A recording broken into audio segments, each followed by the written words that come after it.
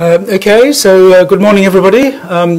Gives me great pleasure to welcome you all to SOAS for this special event on representing the Philippine Cordillera.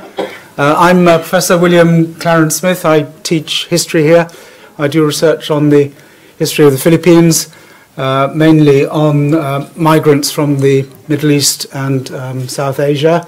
My own particular interest in this region is in gold mining and the so-called Syrian involvement in the investing in the gold mines in the historical period, in the American period, in fact. But I'm also interested in pre-colonial gold mining. So if anybody knows about that, I'm interested particularly in the technology and in the way in which technology shifts both in the Spanish period and in the American period. I have to tell you a couple of housekeeping things. First of all, there are bathrooms on this floor and on every floor, in fact, and hopefully well signposted. And you've got the emergency exits out there. Hopefully we won't have to use those. Okay, and just one final thing is that we're planning another event next year on the Philippine South. So we're doing the North now, and we're thinking of shifting to the South next year. So if anybody's interested in contacting Christina, who's the Uber organizer of all this, I just sort of front it. Christina does all the legwork. Please contact her or me, and we'll try and do a similar event next year on the Philippine South. And now it gives me great pleasure to call on Dr. Analyn Salvador-Amores to come and give her keynote lecture. Thank you very much.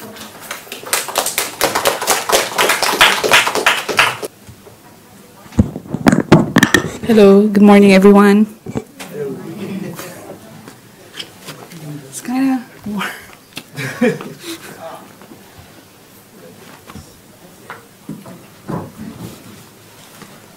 All right. Can you hear me at the back? Good. All right, I'll start now. So thank you very much, SOAS, through Christina San Juan, for inviting me here.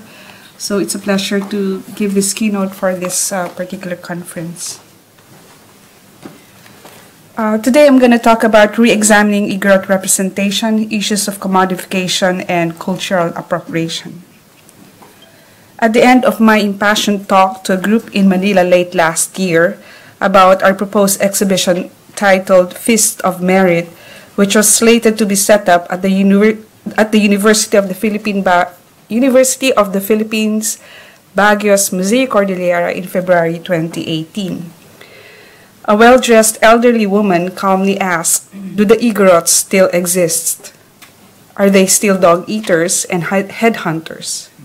It was an innocent question, but I almost fell to the ground in disbelief that questions such as this existed in some of my countrymen's minds to this day. In my head, I thought that the old lady was in a time warp. Keeping my composure and demeanor, I replied politely, "Yes, they do. They are now lawyers, doctors, and educators, and wear the same clothes as we do." Recalling this incident and speaking to you now on the topic representing the Philippine Cordillera, I cannot help but surmise that the colonial stereotypes of the Igorots as headhunters, dog-eaters, and savages continue to hound the members of this indigenous community to this day. The Igorot as savage and irrational is a typical Eurocentric statement, and its variations are found in countless documents whose ultimate objective was to project barbarism of native societies, and thus to justify their conquest by the agents of civilization. For instance,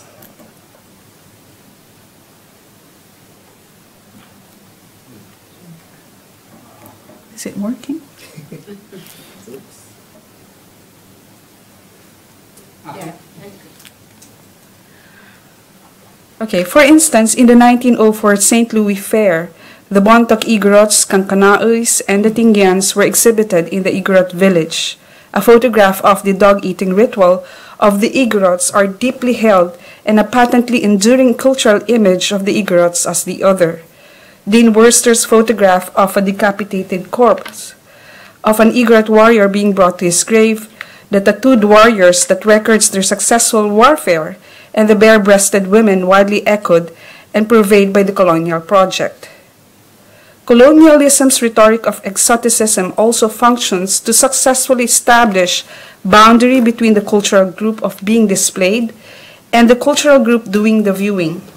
As a Kankanai and an anthropologist, Albert Bakdayan, and I quote, concurs that the Igorots themselves are one of these hundreds of millions of so-called indigenous scattered all over the world and thus are familiar in personal experience with the demeaning consequences emanating from otherness.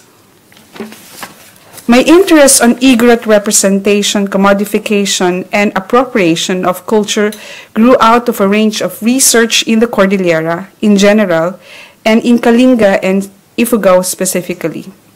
Igorot representation, issues of commodification, and cultural appropriation have been in recent years one of the most widely discussed sources of ethical problems. This is also an ongoing debate on the studies on the Cordillera. The prevalence of these issues indicate the continuing challenge we face in representing Igorot culture. For this presentation, I examine the representation of the Igorots, a popular collective term for the different ethnic groups inhabiting the Cordillera mountain ranges of highland northern Luzon. More recently, they have likewise been referred as BBACs after the acronym for Bontoc, Ifugao, Benguet, Apayao, and Kalinga provinces in the Cordillera, which are the domain of these indigenous groups, or Cordillerans, which is considered the politically appropriate term to employ in the light of the Indigenous Peoples' Rights Act. Today, they are more popularly known as Igorot UK or Igorota. While the term Igorot was a derogative term in the past, the term is now invoked as a declaration of pride to one's roots and as a means to access resources under the Philippine nation-state. In this paper, I would like to address the following questions. How were the Igorots represented in the past? How does this impact the representation today? How do we represent the Igorots in the contemporary period? And how and in what context are Igorot cultures commodified and appropriated, and what consequences are entailed? Instead of asking who owns culture, when traditional practices are performed in diaspora, we ask how can we promote respectful treatment of native culture and indigenous forms of self-expression within mass societies? What are the challenges we face? And how do we negotiate this to be able to represent the Igorots in the best possible way? What role do museums play in representing the Igorots? Drawing from my own research in the Cordillera, I will first re-examine how the Igorots were represented in the past. This is based on archival research from different repositories and historical documents. Then I will elaborate on how we represent the Igorots in the contemporary period and identify consequences, challenges, and negotiations in representing cultures. I argue the following among many other things. First, the past representations of the Igorots allow us to read them back as we take back the images and provide a glimpse of the figurations of Igorot identity prior to contemporary distortions, such as those engendered by increased encounters with tourists who want to pose, in quotation, pose with authentic, in quotation, natives. These representations provide a venue for critical examination, to allow for a deeper appreciation and awareness that contributes to the self-determination of the Igorots in the contemporary period. That is, making it possible the reclamation of the Igorots as symbols in contemporary discourse and debates on ancestral land claim and ethnic identity.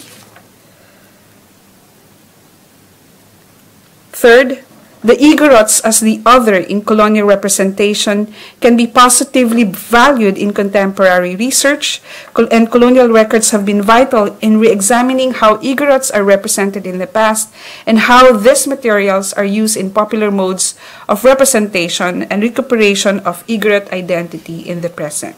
And lastly, the way these representations contest each other provides an entry into the examination of disjunctions of local and global processes, as well as a further interrogation of authoritative ethnographic representation and anthropological knowledge on the Igorots. Through a case study approach, I examine how these representations of the Igorots are perceived in order to evaluate these representational practices. Given the colonial past of appropriation, commoditization, and stereotyping that persists to the present, it will be discerned that representation of Igorot culture are highly contestable and undergoing change. The findings that I present in this paper indicate that there is a need to address the question on how to represent the Cordillera by critically examining the past and current practices.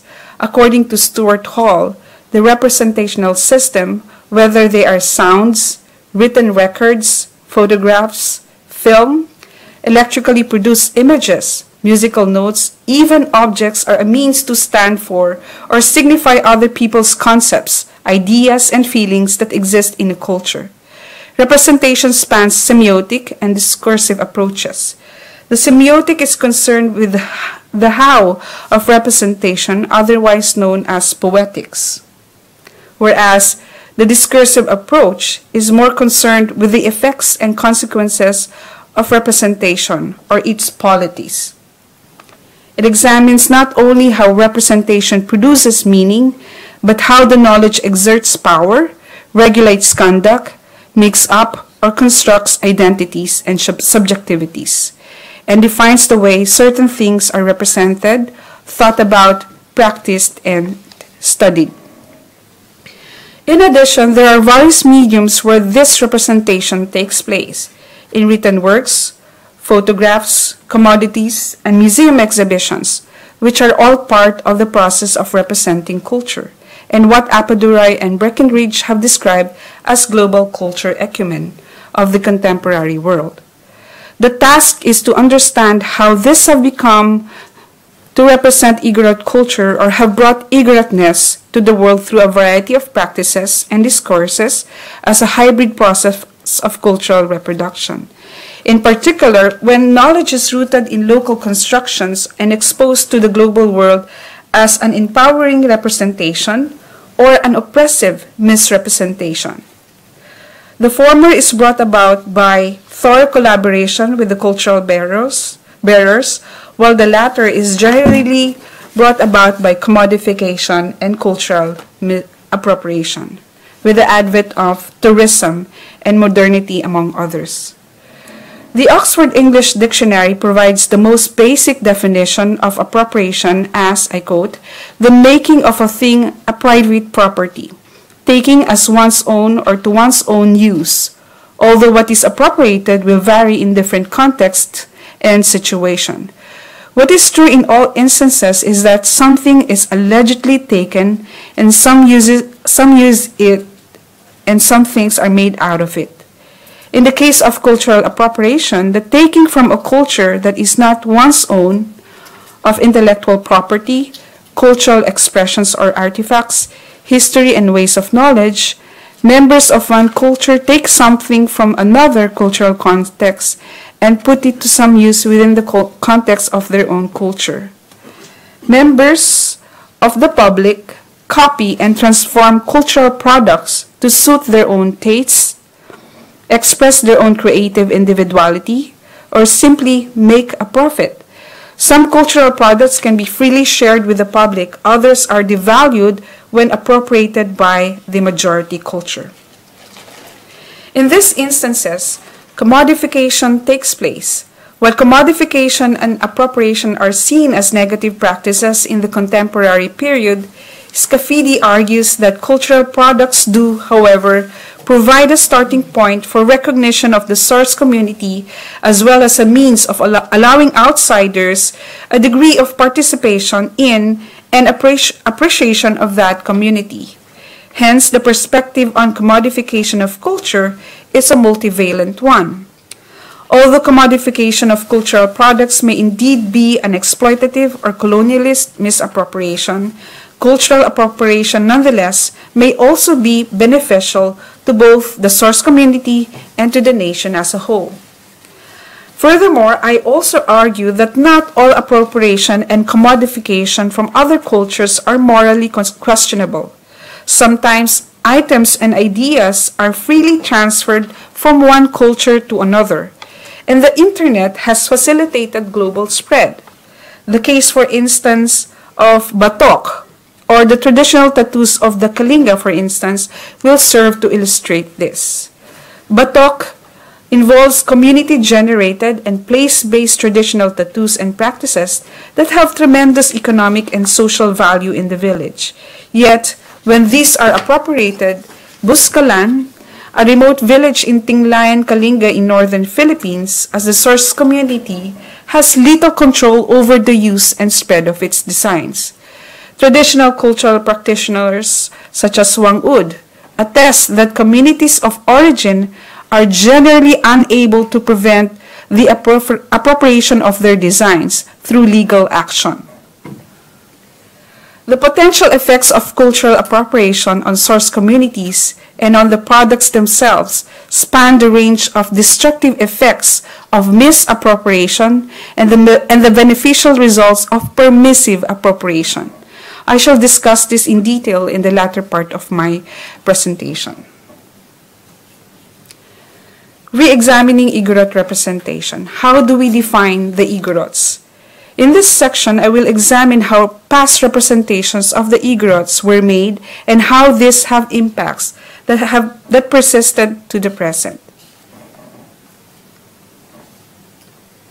Photographing the Igorots in the lens of Dean Worster. In 1903 to 1906, Dean C. Worster, an American colonial official, journeyed through the mountains of the Cordillera in northern Luzon, recording the people's appearance, customs, and material culture.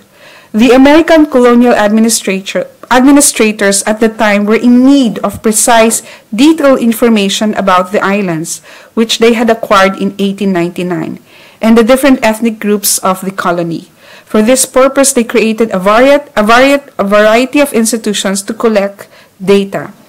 One major institution created for this purpose was the Bureau of Non-Christian Tribes, renamed the Bureau of Ethnological Survey in 1903. Its remit was to report on the conditions of the Muslim and pagan tribes, recommend legislation for their governance, and accumulate data on Philippine ethnology.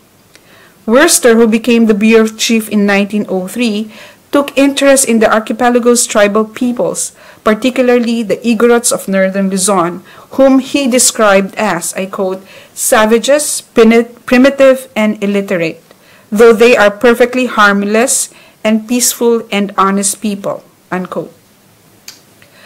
Worster mistakenly used the term Igorot to refer to all the ethno-linguistic groups living in the mountains of the Cordillera, including the Kalinga, Ifugao, Bontoc, Isneg, Kankanaoy, and Ibaloy. These groups occupy the areas that are now provinces of Abra, Apayao, Benguet, Ifugao, Kalinga, and the Mountain Province. From his visits to the Cordilleras, Worster was able to compile an extensive photographic record of ethnic groups, producing about 16,000 black and white photographs taken between 1898 to 1913. In addition to the photographs, Worster was able to obtain a massive amount of Igorot artifacts and produce a 45-minute film entitled Native Life of the Philippines in 1913 that featured some of the Igorots' way of life, like gong playing, metalsmith, basket weaving, pottery, textiles, among others. The film would reflect on his political agenda for the Philippines. The film had celebrated screenings in the United States, and while some lauded the film because of his scientific cum exploration lecture, there were also negative reactions from Filipinos abroad, primarily because of the misrepresentation of the early Filipinos in the film. As such, the film was not screened in theaters in Manila.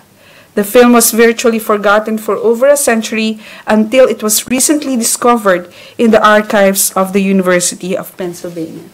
So as you can see here in the video, there is Kalinga dancing, which was taken in Lubuagan, Kalinga. The second row is the mock fighting among the Bontok. And this here is the thigh slapping game that was recorded in Ifugao. Top is, it's like a wailing ritual, and they were burying a head of a beheaded warrior. But Worcester has a very limited frame, so he could not capture the entirety, of that particular ritual. And then below is an Ifugao performance on a wedding ritual in Ifugao.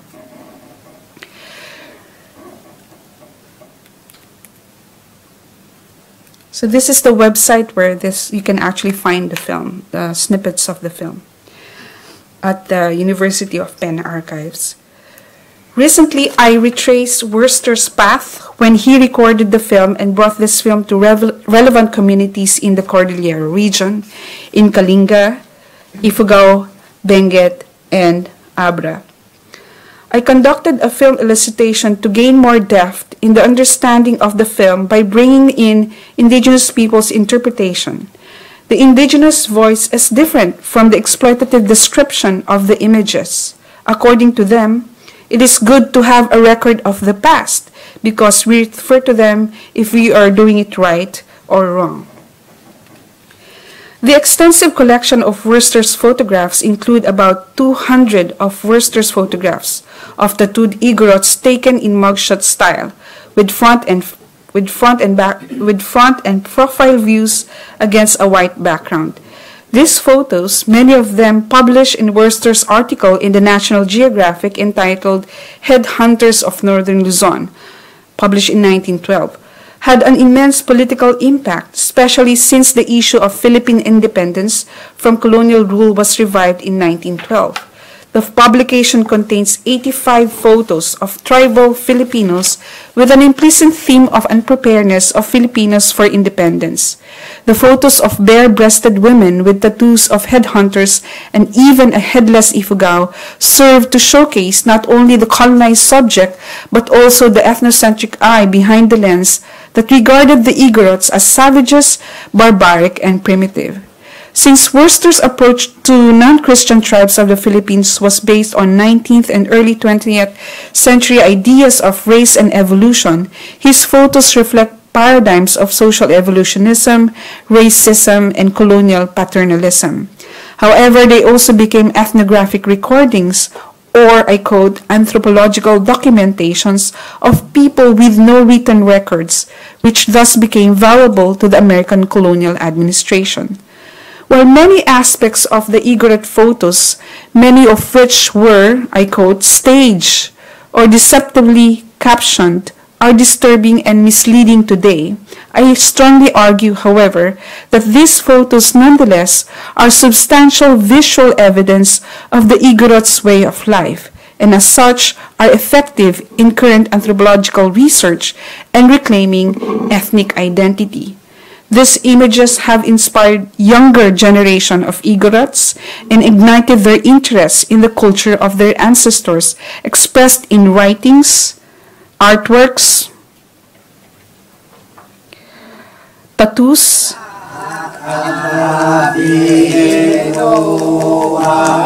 film, and other forms of media.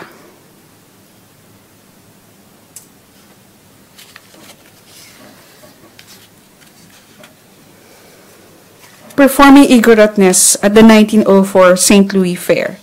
The Worcester photographic collection is particularly important because of the ways of seeing that are represented, as it directly fed into a major metropolitan project, the 19th St. Louis Exposition in Missouri, popularly known as the World's Fair. In this fair, sundry ethnic groups including the Bontoc, Lipanto, Igorots, and the Tingians were lumped together as the Igorotes and presented as examples of primitive tribes. In Missouri, where the World's Fair was held, there was an increased commerce and new social changes. It also highlighted the encounters with new populations since the exposition introduced the Igorots to the world. For instance, the Igorot village was extremely popular with fairgoers and earned high profit for the organizers.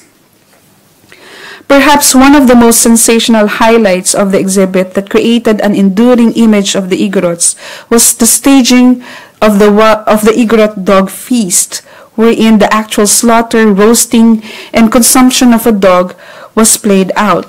Linguist and an Ibaloy, Patricia Afable, recounts how the city of St. Louis Fair supplied some 20 dogs a month from the local pound so that Igorots could perform this titillating spectacle several times a week. Even the dog eating occurs only rarely in traditional Highland culture. Chickens, pigs, cows, and water buffaloes being preferred ritual animals and food sources. The result was the creation of another still powerful stereotype of the Igorot to be placed alongside those that classified them as headhunters, savages, and freaks. On the other hand, June Prilbret, a Bontoc and an eminent scholar of the Cordillera, gives a counter-reading about the participation of the Bontoc Igorots in the fair. According to her, and I quote, "Most of the writings to date have focused on the exploitation of the Igorots in the way they were viewed as culturally representing Filipinos. Elite Filipinos denounced the exhibition and had caused them great humiliation." I quote, end of quote. But how did the Igorots perceive themselves? How does this self-perception contrast with how others represented them or interpreted these representations?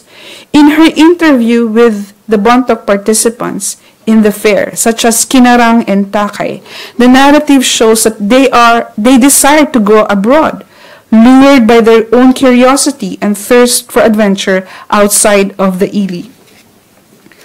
Furthermore, they were not entirely passive, unresisting subjects, as evidenced by how they reacted by using the English language to engage the white man's law and structures of political power when they felt cheated. In other words, there is evidence that opens up to the possibility that their exposure to the world may not have been necessarily resulted in a feeling of being exploited among the Igorot participants. In fact, as Oliveira concurs that the Igorots at the fair were actually modern-day laborers, our version of OFWs or OCWs, and their performances had dual effect of making them simultaneously desired and disavowed by their audiences. Needless to say, there were thousands of photographs taken of the Igorots on the exhibit, and this made their way as souvenirs to American homes that eventually served as postcards sent to different places and have become historical records in the archives of colonial encounter. It was also around this time that a series of articles on the Igorots by Dean Worcester was published in the National Geographic magazine in 1911, 1912, and 1913 that imbued him the image of a wild man at home. In fact, there is a photograph found at the Phoebe Hearst Museum of Anthropology which is inaccurately labeled as R.F. Barton dancing with a native. It actually shows Worcester as an Ifugao native in the act of the Umunhimong, performing a war dance called the Hidit, for a ritual and for a burial ceremony in Ifugao. The photograph shows Worcester in a complete garb, wearing a loincloth, a headdress, and brandishing a spear and a shield, along with an Ifugao warrior, performing what he calls as primitiveness of the wild tribes of the people that he had earlier documented. A similar case of what might be referred to as reverse appropriation. The Ifugao master carver and ritual specialist Tagiling of Hapao appropriated the long noses of American colonial officers in their sacred bulor and were sold as souvenir items to visitors. That's Tagiling. This is the 4th Infantry, and they use the bulol as trophies. And you have long noses bulol that were sold as souvenir items, such as these ones. A repercussion of this representation is that all of a sudden the Igorots had to contend with the difficulties of change, and they faced the dilemma of whether to integrate or to retreat further into the mountains to preserve tradition. These new problems were compounded by the increasingly distorted images of themselves and their way of life, many of these foisted upon them from without and circulated among lowland cultures who did not know any better either. In addition, these photographs have become portable, easily downloadable through the internet. They travel quickly across time and space, and in the process, the intended meanings behind the images also change in the process of movement from one context to another. For example, the colonial administrators took photographs of the Igorots for the purpose of asserting hegemony over them. Conversely, it can also be argued that the subjugated people may appropriate the same photographs to reassert their identity and power in the colonial context. In this case, the photograph is transformed into a metaphor of power, having the ability to appropriate and decontextualize time and space and those who exist within it. The photograph perpetuates the past while it is being reproduced or consumed in the present. While one can argue that the photograph is located in the past, and it can also be equally said that the photograph is located in the present. Today, these photographs are highly valued because of the ethnographic content they contain.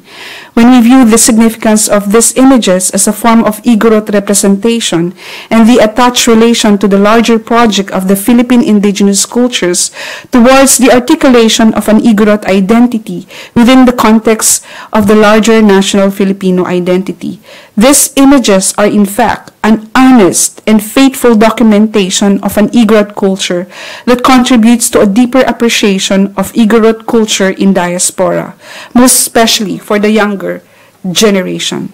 As they would say, waday takus awi, sinan ama, sinan apo. Yes, they were the people in the past who were our ancestors.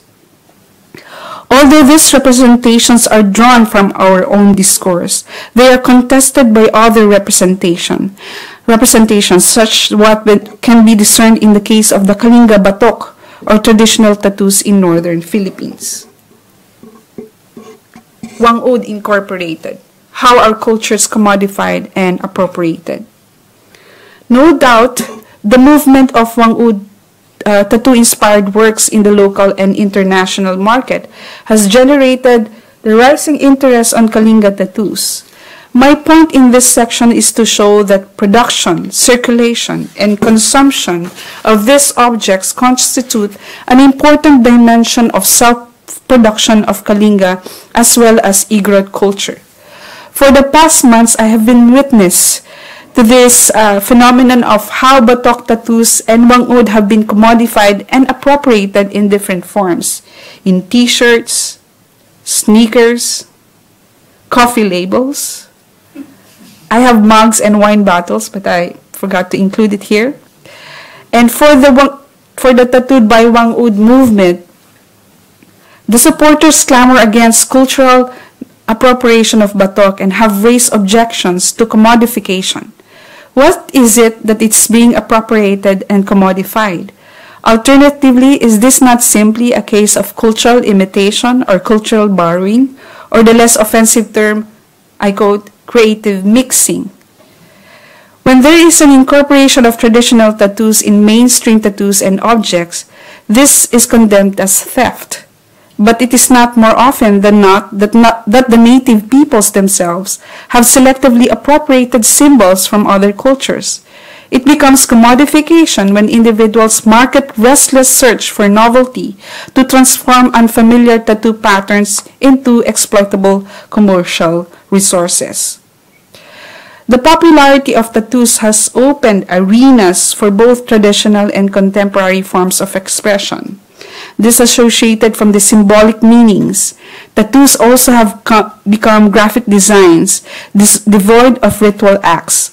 This is due to the influx of tourists to the village in Buscalan since 2014, which burgeoned the which burgeoned in 2015 and continues to the present.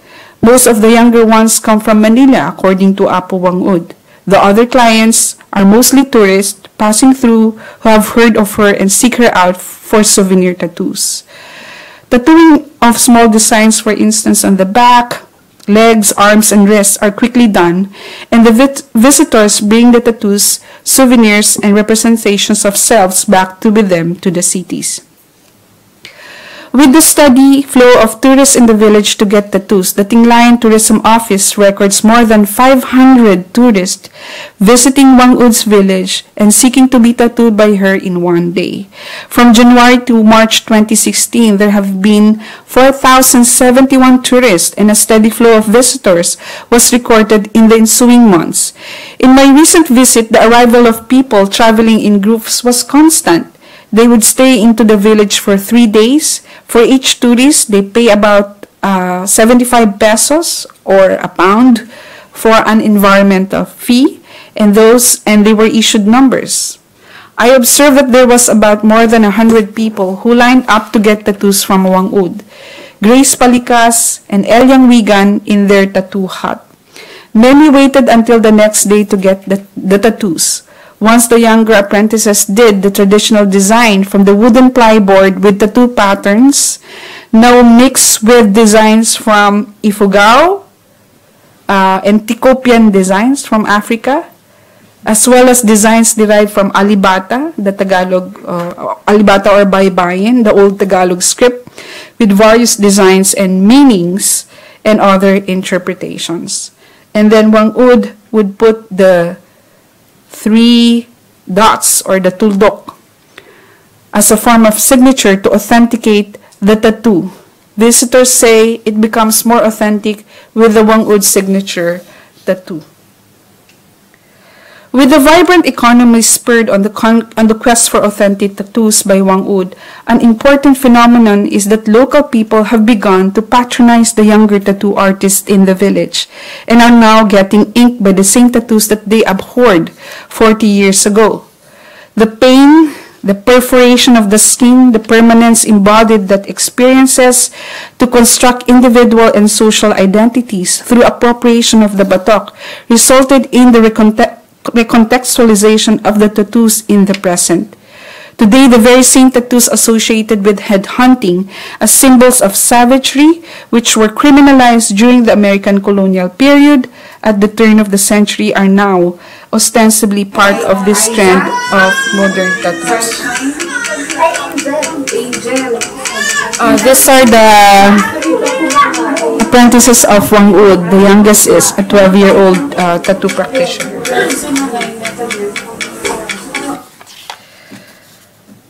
So these tattoos are now appropriated as visible and permanent markers of Filipino identity. So these are the younger tattoo artists. Local and foreign tourists would come to get tattoos from the village. And noticeably, the mass production of these tattoos may have gained meaning in contemporary tattoo practices, but have lost the deeper symbolic associations of these tattoos, including the absence of rituals performed on this once sacred and place-based practice.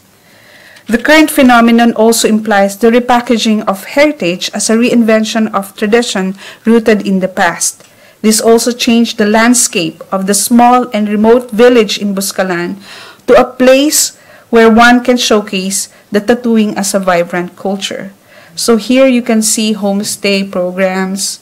The traditional houses are now transformed into inns, eatery, etc. And of course, they also sold souvenirs inspired from these tattoos. As Kirschenblatt Gimlet posits that heritage and tourism are collaborative industries, that heritage converts locations into destinations, and tourism makes them economically viable as exhibits themselves. Anthropologists John Urey and Edward Brunner viewed the commodification of tattoos from a wider perspective, writing that in the tourist gaze, Tourists determine the locals' role in meeting their demands and expectations.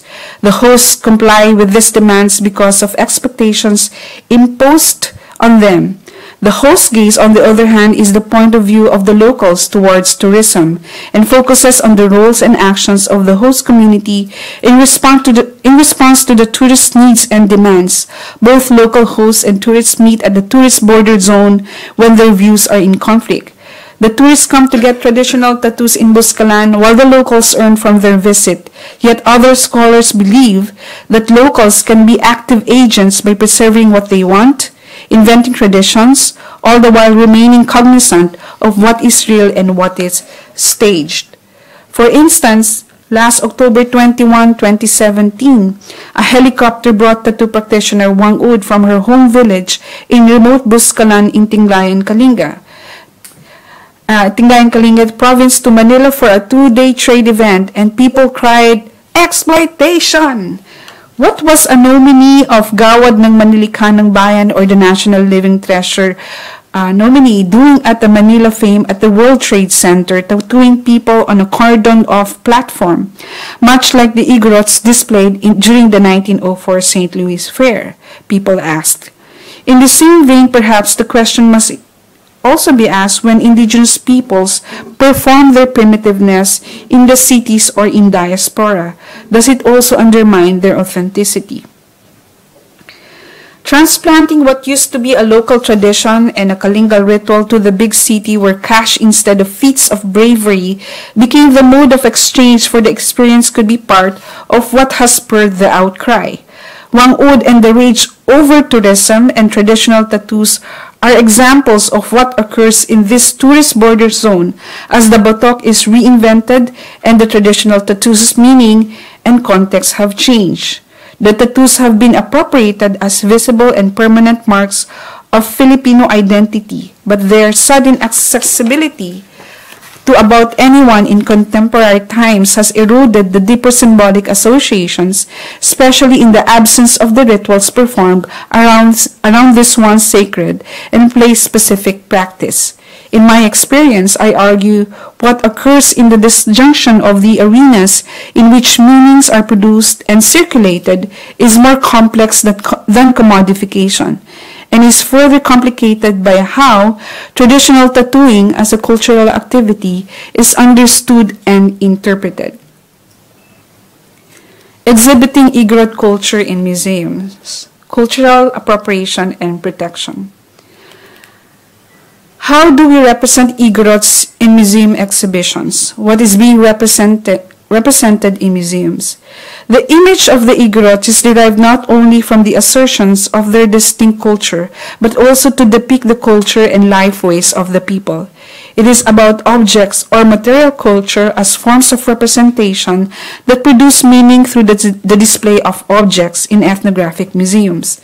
Ethnographic museums feature objects as the material culture of peoples who have been considered to have been the appropriate target for anthropological research.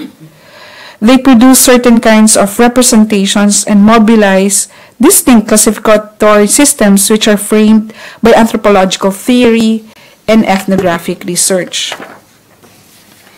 In this particular section, I seek to emphasize the importance of creating contextualized presentations of the Igorot culture using multiple perspectives and interpretative media based on the collaboration with the native people and their respective communities. It will consider representation in the singular, the activity or process, as well as representations as the resultant entities or products in an ethnographic museum whose representational strategies feature the ethnographic objects or artifacts of Igorot cultures. In other words, ethnographic museums have had to address issues of representation in a concerted fashion.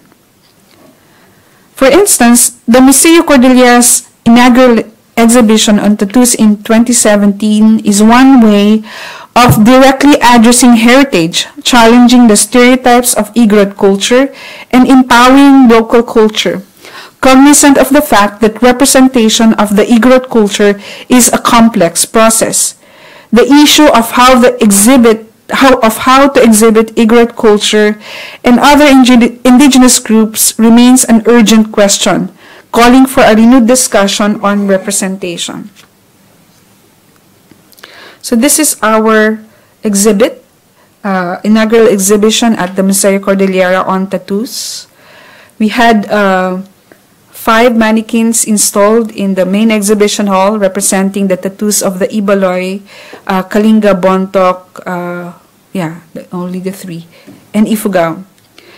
So this one, we had a visitor, a 6th grader from a Christian school, who demanded that we should close the exhibition because we have, I quote, obscene, naked, and unshoed peoples from the past, unquote, in display.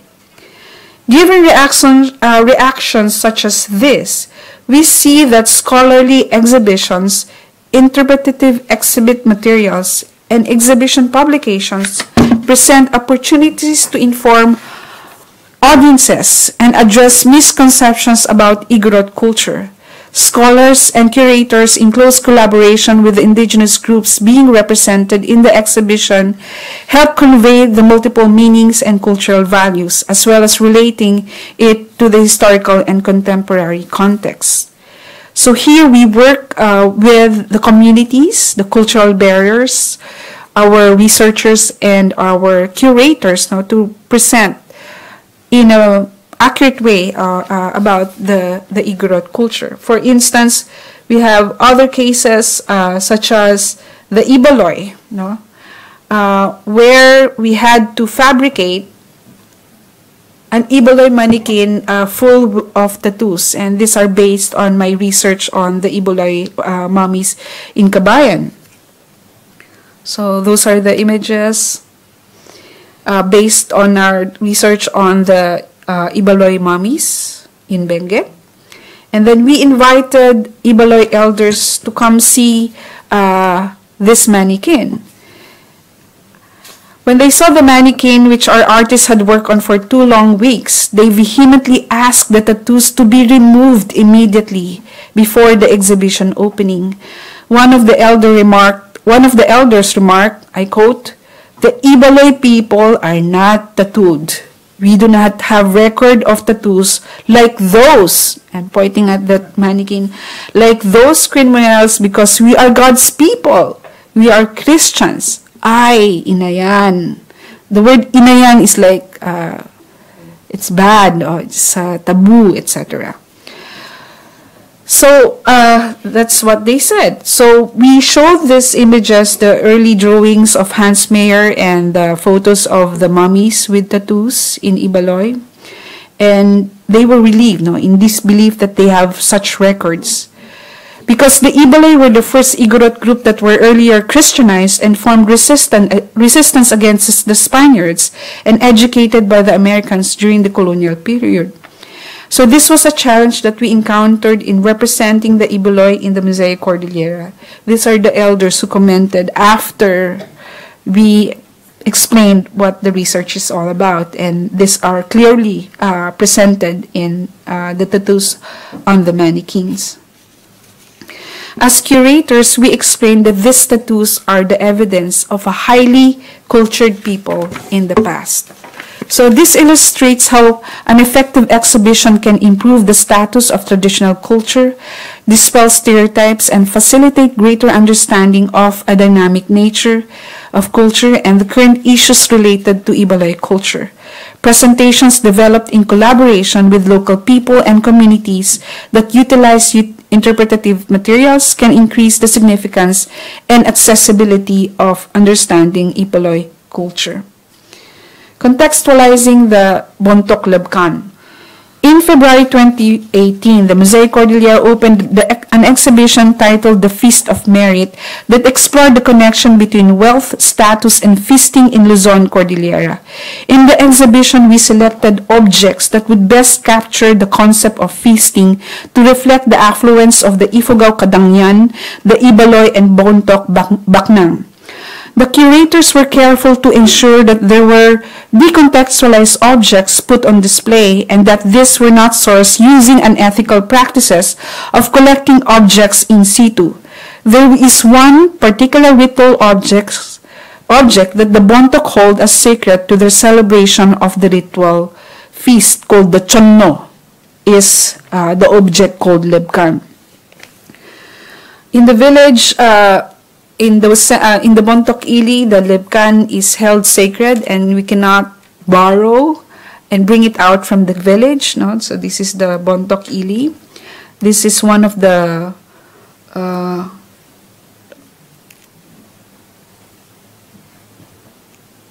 this is the lebkan found in the village, and the lebkan is a long and huge rice mortar carved out of pine log and used during the Chigas segment of the Chonno.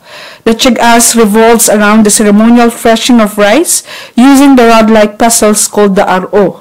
The threshing, which is accompanied by singing, is usually performed by women. The Chonno feast was last celebrated in the 1970s in Bontoc Ili and in the 1980s in Samoki. There are several lebkan mortars used in the past rituals which are kept in the ator of the Ili. The people hold all of this sacred and taking them out of the community is prohibited.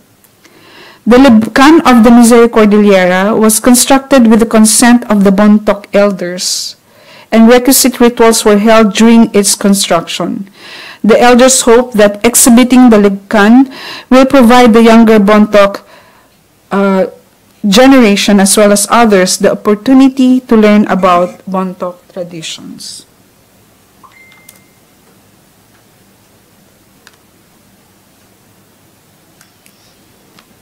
There's supposed to be a video there.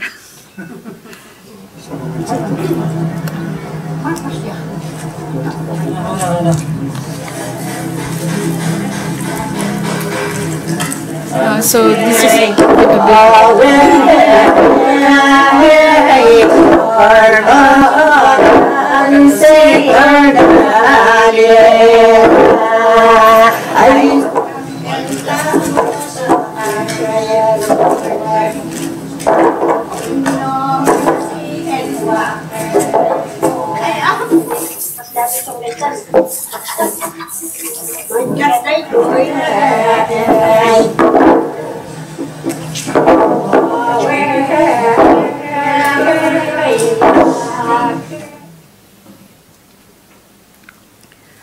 So we also, this illustrates how effective exhibition can actually be improved, no, by working with the communities. And furthermore, in this exhibition, we also brought never before seen or unpublished photographs from Dr. Lawrence Reed, a linguist in the Cordillera, who also lent us these images for the exhibition, and it contributed highly in understanding the Bontoc culture through these images of the Chonno that was documented in the 1960s, as well as the photographs from Professor Emeritus Dr. June Prilbret, whose fieldwork photographs are very fascinating.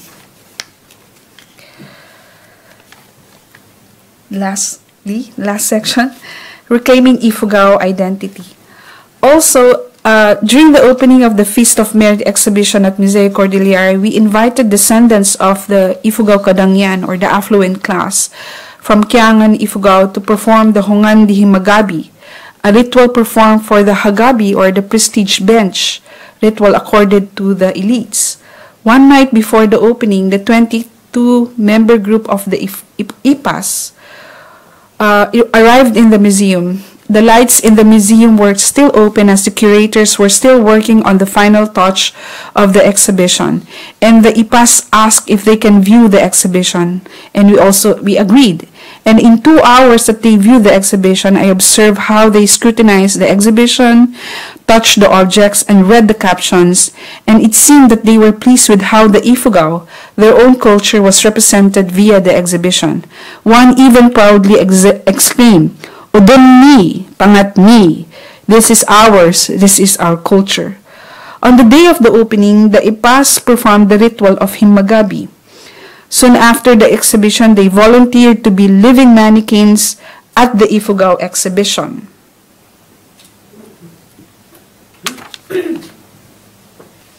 So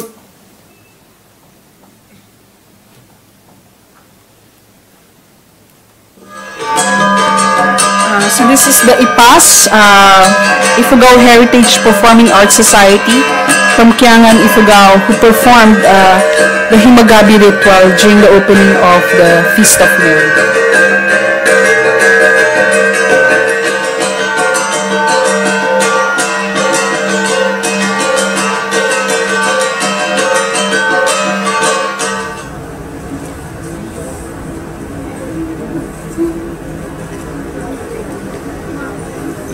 Adihay magukhan himikatwa.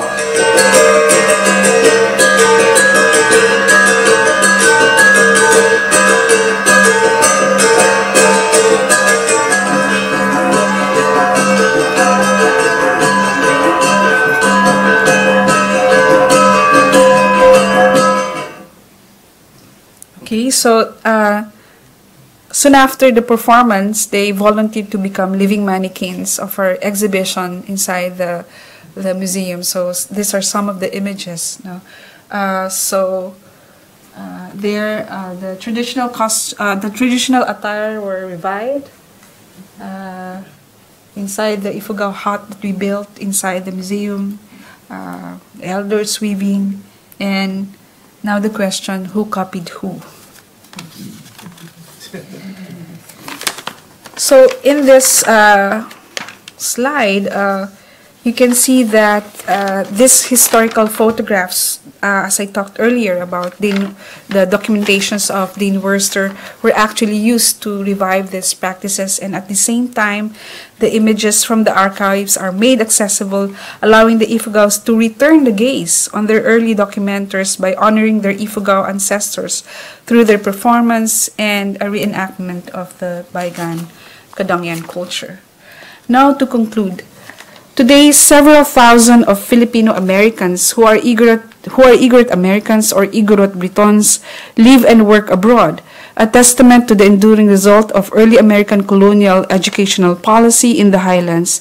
Members of this community make themselves heard through the Igorot Global Association, international reunions, publications, and dozens of internet blogs, and the pride in their identity and in their cultures that connects them today draws from 100-year history. Many have come and revisited the Museo Cordillera to connect with their Igorot culture. Now, echoing my reply to the elderly woman who queried on the existence of the Igorots in this modern age, indeed the Igorots are still around. But they are no longer headhunters or dog-eaters, but part of their ethnic origin, their collective desire to practice the ways of their forebears and to uphold the heritage as a people has endured. The Igorots, wherever they go, whether they are in the mountains of the Cordillera in northern Philippines, studying in the cities, migrating in London or in Canada, or working in Hong Kong or in the US, and doing things elsewhere in the diaspora, will often find ways of asserting aspects of their cultural identity, no matter how vague or faded, for as long as they find a link to their cultural memory. Many thanks, and thank you for listening.